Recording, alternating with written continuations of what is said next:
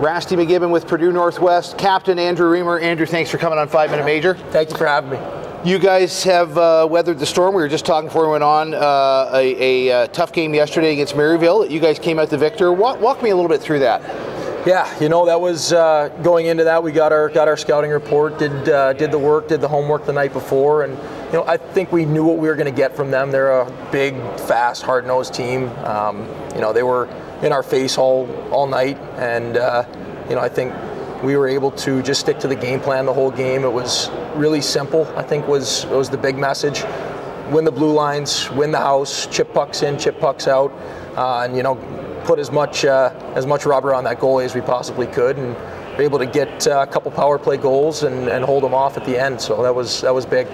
When you have a game at this national tournament that is tight, do you feel that really, you know, if you were going to take that over a blowout, do you feel that really gets you guys tuned up and ready to go for what's to come? Absolutely, I think so. I think that you know, obviously our first game got a little lopsided late with all the power play goals, especially we had there in the third, and you know, that game being as tight as it was down the stretch, you know, and everybody was up on the bench, energy was high.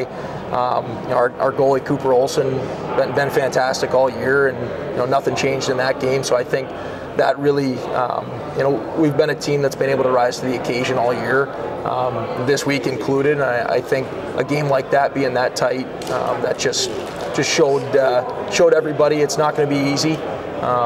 You know, if we can weather the storm and come out on top, even better. So. This is the first national tournament appearance for you guys. What was it like going into game one at this national tournament? I mean, you know, there's lights, there's social media, yep. There's crazy guys like me interviewing people. What is it like for you, just the experience of coming to nationals? Yeah, no, the experience has been awesome. This was a goal, obviously, from the jump from D2 to D1, a goal we had from last year, and we came up just short last year. So I think working all year this year just to get here was a massive accomplishment. But I think we knew we had more in the tank. We knew we had a special group.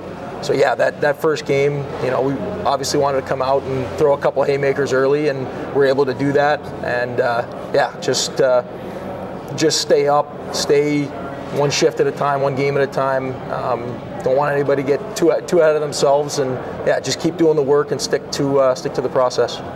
What do you think it means to the boys? One thing that I'm very impressed with is the tremendous amount of school support, yep. that you guys seem to get. I spoke with the school's athletic director yesterday. I spoke with your head coach. It seems that, you know, I'm not going to say that you have the most support of any men's D1, but I think it would be hard to find someone that gets more support than you yep. guys do. Can you speak to that a minute, and what level of confidence it gives you at this national tournament? Yeah, no, that's been huge, and we had it all year. Back we play at the Cube in Hammond, Indiana, and the support we get at home games has been awesome. You know, other teams coming out, softball team, soccer team, coming out to support us all year, and nothing changed here. We've got the families in, got a bunch of the brothers and sisters and girlfriends, and obviously, like you mentioned, our AD. And our chancellor. Yeah, I think chancellor's here as well. Yeah, correct. Yeah, and that's you know, that support obviously doesn't go unnoticed. I think the boys love playing in front of people, and you know, I think if you were in there yesterday, it got pretty rowdy, especially late in that game, and I think that was able to help push us over the edge a little bit, and you know, just keep the boys motivated, keep us up. Yeah, it's been fantastic. With the appearance here at the national tournament and the success you've guys had, do you think that it makes the sales pitch for you know, recruits coming and playing so much more attractive? I think it absolutely should. It definitely should. That's been you know, obviously I think that's a struggle, and any team jumping from a lower level to D1, I think is, you know, the recruiting can be tough, but you know, us, I think, showing who we are and showing what we're capable of has been massive, and yeah, I think that should help attract some attention to the program, to the school, to the area. I think that'll be huge for us.